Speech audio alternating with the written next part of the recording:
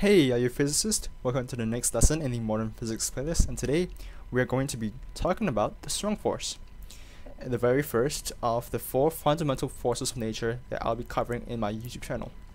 So, as we know, the strong force comes in two types, the fundamental strong interaction and the residual strong interaction. Now, the residual strong interaction is basically a spin-off of the fundamental strong interaction. So let's deal with this first. What this fundamental strong force is the force that holds together quarks. Now we know that all protons and neutrons are made of quarks, and basically quarks can combine together to form two things. The first one is called a baryon, and a baryon consists of three quarks. And the other type is called a meson, which consists of two quarks, and together they both can be labeled as a hadron. Alright, so basically the fundamental strong interaction is governed by a theory known as Quantum Chromodynamics, or QCD.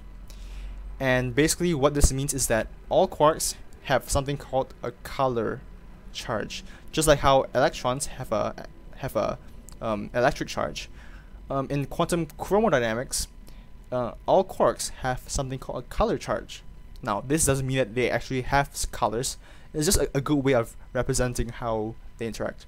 So, the underlying theory is that each baryon or meson, the overall charge, the overall color charge, has to be white. Overall charge has to be white. And the quarks can come in three colors.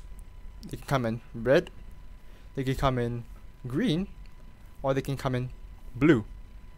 And together, they make white. So in a baryon, you have to have one red, one green, and one blue to make a baryon to get the overall color charge of white. But how do we make a meson with two quarks? Because red and green, or red and blue, or green and blue, you can't really make white. So a meson is actually composed of, let's say, a blue and something called an anti-blue quark. I'm not sure how to draw it. I just write AB. An that's ugly. An anti-blue quark. So a blue and a minus blue, shall we say, quark that makes white. So that's how a baryon meson are.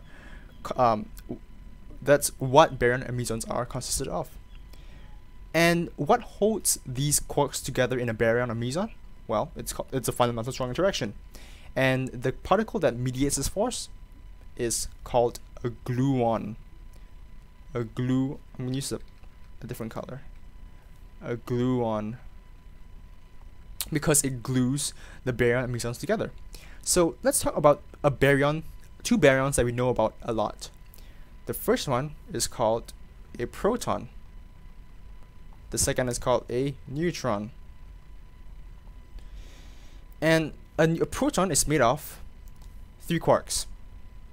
Two up quarks and one down quark. Whereas a neutron is made of two down quarks and, where's my green? And one up quark. And how do we know this? That's a very simple way of memorizing this. An up quark has a charge of plus 2/3, whereas a down quark has a charge of negative 1/3, because up is like positive and down is like negative. That's how I memorize it. And a proton has a charge of plus 1. So what combination of three quarks, three up or down quarks, can make a overall net charge of plus 1? Well, two up quarks, that will give us 4/3, and one down quark minus 1/3, which gives us an overall charge of plus 1. Whereas a neutron has two down quarks, so negative 2/3 plus 2/3 gives us an overall charge of 0. That's how we figure out what quarks there are. And in between these things, what holds them together is a gluon. So a gluon goes between each of them and holds them together. Now the interesting thing about the strong interaction is that the force, unlike the other forces, the strong interaction doesn't decay over distance. Its force, the strength of the force doesn't decay over distance. Over a certain but there is a limit to this distance. It's about the size of the proton. After that, it becomes energetically favorable for the quarks to bind to a new quark. So for example, let's use a meson because it's easier. Let's say we have an up quark and a down quark. All right. Let's say we have an up quark or a down quark and an anti down quark, and we stretch this over a huge distance. Then what happens is that another anti down quark and down quark would spring out of nowhere and attach itself to these stretched apart quarks, forming new ones. So that is why you can never find quarks on by themselves in nature, because they're always paired up with something else. So that's a fundamental strong interaction, which is mediated by the gluon. Now, when we talked about the overall white charge, we know that a proton and neutron has an overall white charge, so it's color neutral. It has a neutral color charge. However, it technically has a little residual color charge, just like how in atoms there's something called a van der Waals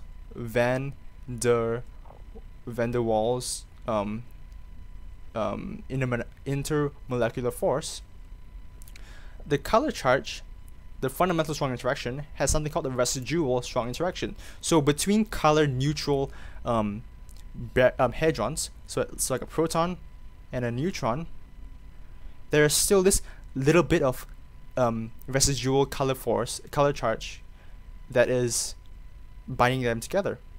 And this is what contains the protons and neutrons together in the atom of the nucleus. So I'm going to draw in. So we have protons and neutrons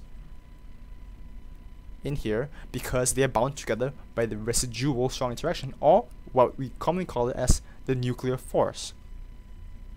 Alright, so this is basically the strong force. Which comes in two types: the fundamental strong force, which is mediated by the gluon, and the residual strong interaction, which is mediated by pions or mesons, which I didn't talk about because I don't feel it's necessary. But basically, what we can come up with from this is that the residual strong interaction is a spin-off of the fundamental strong interaction, and in general, what the strong interaction does in general is that it holds protons together, it holds neutrons together, and it holds the atom, the nucleus, together. Alright, see you guys in the next episode.